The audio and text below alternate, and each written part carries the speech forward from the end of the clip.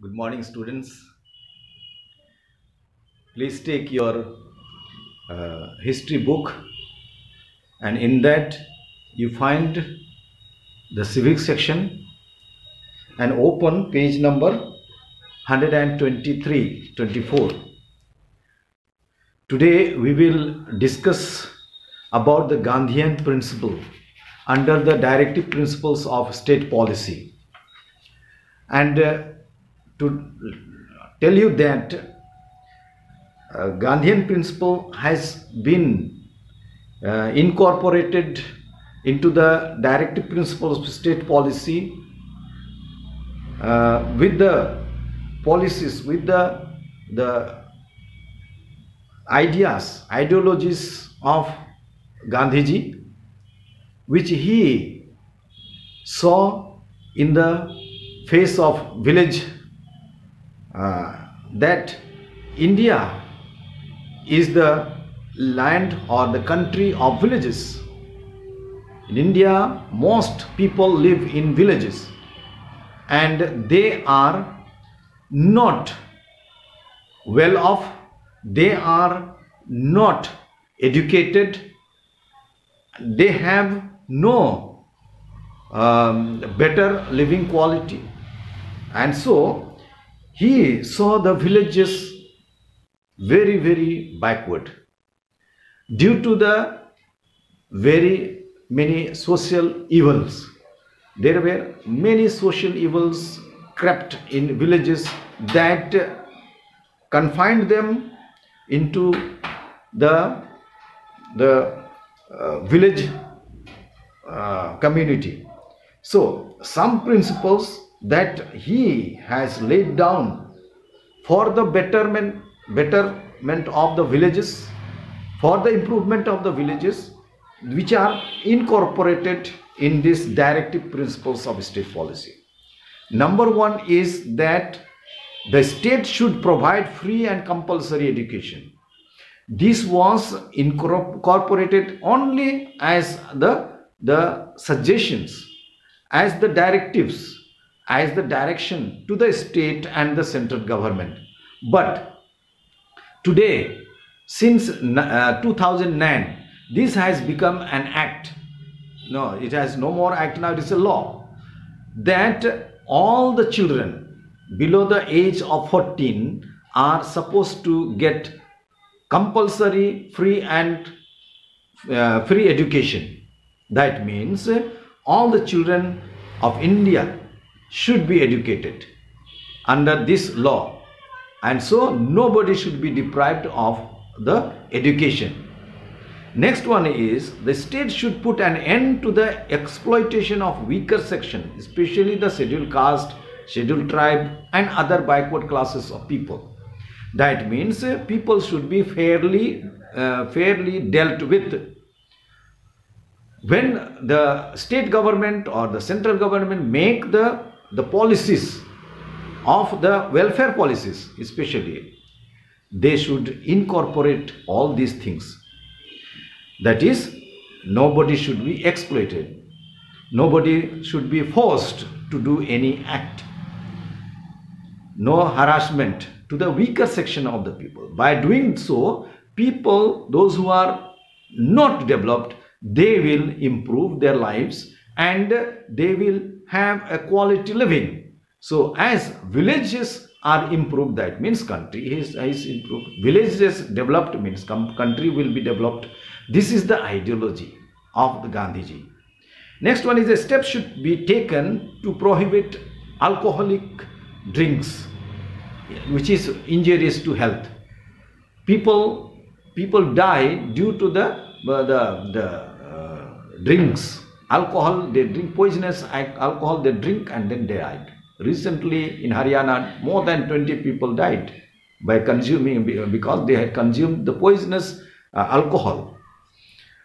And so that has to be banned in the villages also. That is Gandhiji says. The state should improve the nutrition level of the living people, of the standard of living of the people. That means they should have good food. Next one is the state shall promote cottage industry See, everybody should have job. If it is not the government job or high job that is in the office and all that, no, people need to be there. They need to do their own job in their own houses. That is that kind of industry, that kind of work is known as cottage industry, which they do remaining at home.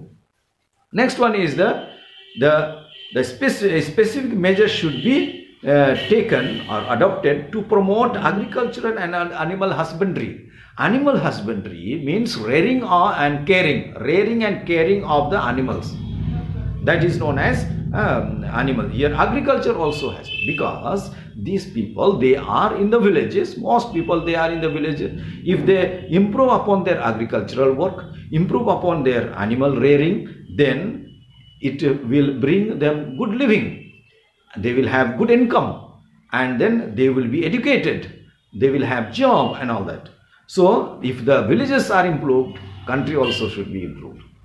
Next, village panchayat having the power of self-government should be organized and empowered. Not only organized, it should be given, power should be given to the village panchayat to look after their own villages. And so Panchayati Raj system has been developed. Now they have been given a lot of powers in the village to run their own village communities. And so slowly things are improving, but it is very slow. Why it is very slow? Because of the uneducation. This is illiteracy.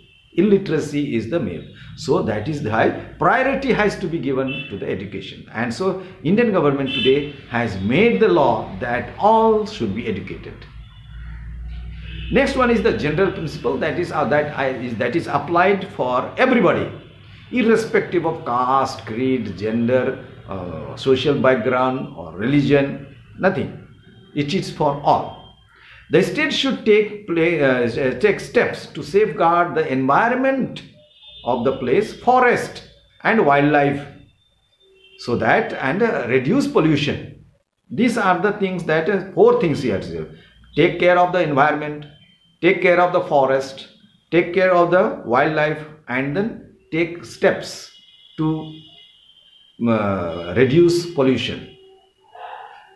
That has to be done by everybody, and especially it is the duty of the government, both in the state as well as in the center.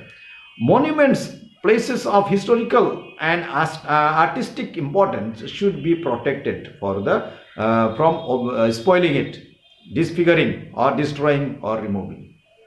They should be taken care, because they are our national heritage. Our national heritage, it brings good income, and it brings also the foreign economy.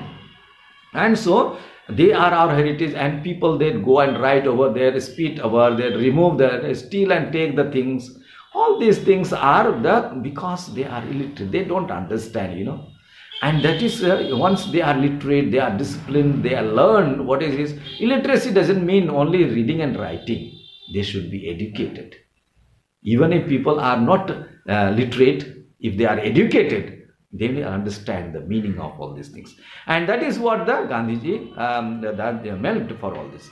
Every citizen should have an equal opportunity to be able to seek justice in the court of law, whether they are any community they belong to. Everybody should be given the social justice, economical, justice and all that. Civil court should be available to all citizens throughout India. That's right. Court is open for all. State should promote international peace and amity. That means peace and prosperity. Here meaning. So there should be peace among the nations, different countries. It should maintain honorable relationship with the nations of the world. And we do that. Our Prime Minister has been trying to maintain the good relationship with all the countries. It should encourage respect for international laws and treaties obligations and should settle international dispute and by arbitration, that means by talk, by peaceful talk, not by fight. And so there should be they should obey the law that is done in the treaty. Treaty means a contract between the countries. We have got certain contracts, and then that has to be respected and obeyed. This is all about the Gandhian principles. Next thing that I am going to discuss in the next video is the impact of directive principles of state policy in our country. What was how it is helping us. Okay, till then, study well, be safe.